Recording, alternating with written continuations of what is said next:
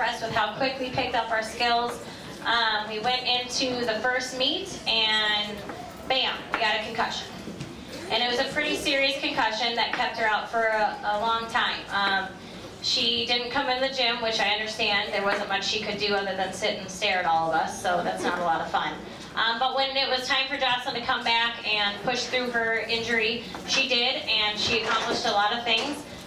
We qualified to regionals with a few meets. We qualified to westerns, and we went out, and as a first year, she did a great job. You know, there are ups and downs as we learn, and everything that Jocelyn did, I'm very proud of. She worked hard. She never gave up on herself, especially with the injury. So good job, Jocelyn. I'm very proud of you.